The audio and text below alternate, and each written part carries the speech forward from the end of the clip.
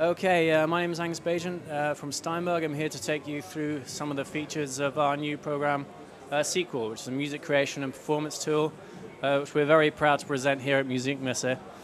Basically, this program is so incredibly easy to use and so incredibly intuitive, you'll be producing great songs within just a couple of minutes. We'll just start here with what you normally start with when you're making any kind of music, which is drums and percussion. So we're starting up here with beats, and you can see straight away here the 5,000 loops are already organized here with categories and styles. So basically you just start off with your category, that's drums or strings or accordion, whatever you want, and you navigate through here and then just click on the drum loop to audition it. And just start straight away.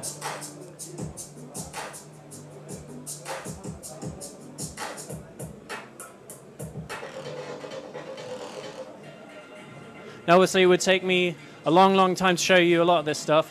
We're just going to take some of these drum loops and just drag them right into the arrangement in here. There you go. Got my drum loop in here. Now, you'll see that the tempos are automatically started. The tempo's automatically matched the beat. So the project tempo's already on that beat, ready to go. So now, I'm going to...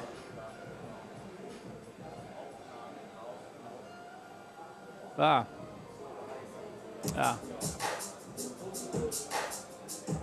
now we're going to go and get a bass. Pick one up here from over here. 80 synth bomb. Yeah, cool. Nice one.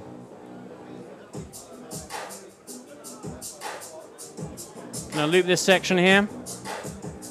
Now you'll notice that here the tempo of the original synth bop bass line's 129, but it's already matched to the tempo of your drum beat.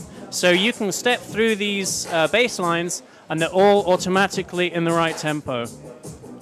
Nothing easier than that. When you find one, all you have to do is just drag it into the arrangement,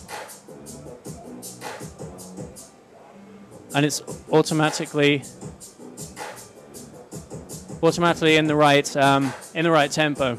Now you'll see here we've set the key of this bass line is in B. So now the project said, okay, we're going to use this as the project. Automatically set this the key for the project. So now every time I add something to this, like a piano or any of the other instruments, it's already automatically going to be in the right key. So we look for some piano.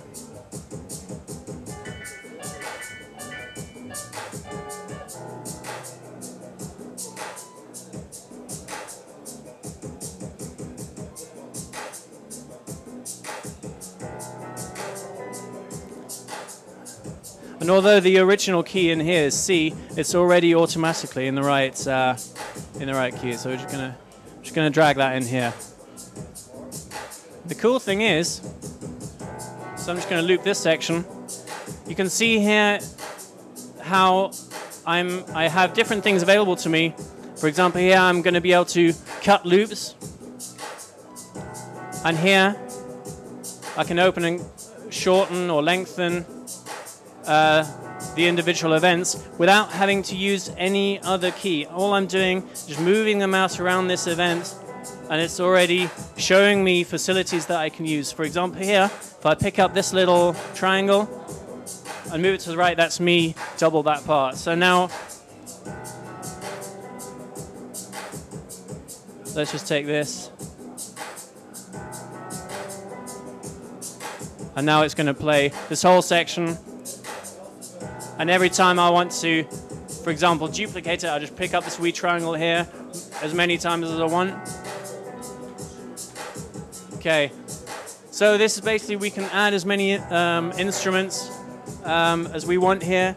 Obviously, we've got over 600 playable instruments. We've got 5,000 loops, and you can keep going on, adding your own elements as you continue. And one thing we're going to have a look at right here is, of course, you might want to change some of this stuff. You might want to add effects, for example.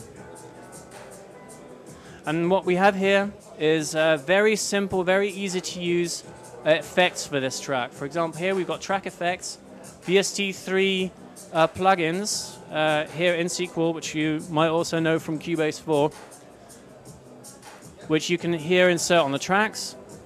There's two slots in here. Got an EQ, global effects, which you can apply to all the tracks in your project, and outputs effect as well. You got two set here, stereo enhancer, maximizer, which really fatten up your mix.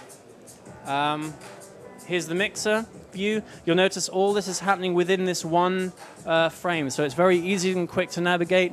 I just flip through here through the different functions, and there's no other windows that open up or anything I have to click away.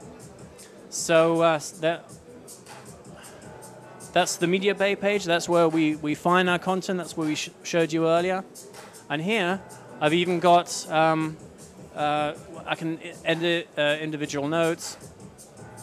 Or if that's an audio part, for example, then it automatically switches to an audio editor, which I can edit my, my audio part in detail, as much detail as I want.